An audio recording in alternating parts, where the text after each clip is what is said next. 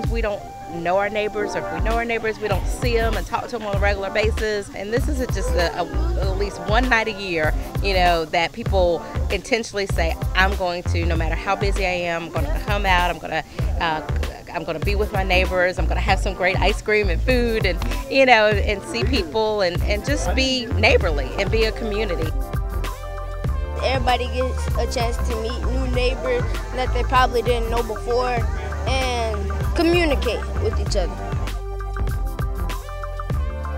Anytime you're able to bring the police and the community together in a positive environment, I think goes a long, long way, especially in today's environment, today's society, where maybe the police and the community's relationships aren't ideal in the eyes of many people. This gives all of us an opportunity to kind of help connect the dots, help bridge the gap. People get to know each other, they get to know their neighbors real well, and for something like this, National Night Out, it's always a great chance for people to come out and meet people they didn't know, and just kind of just hang out and visit, especially with the police here, the Columbia Police.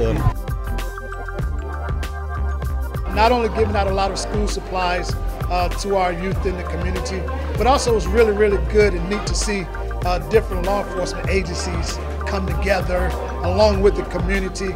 I think that sends a strong, strong message to our communities when it comes to offering a safer environment.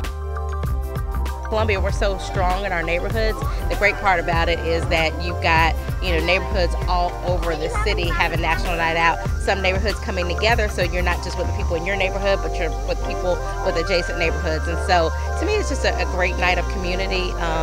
And you know, what better way to spend a famously hot August evening?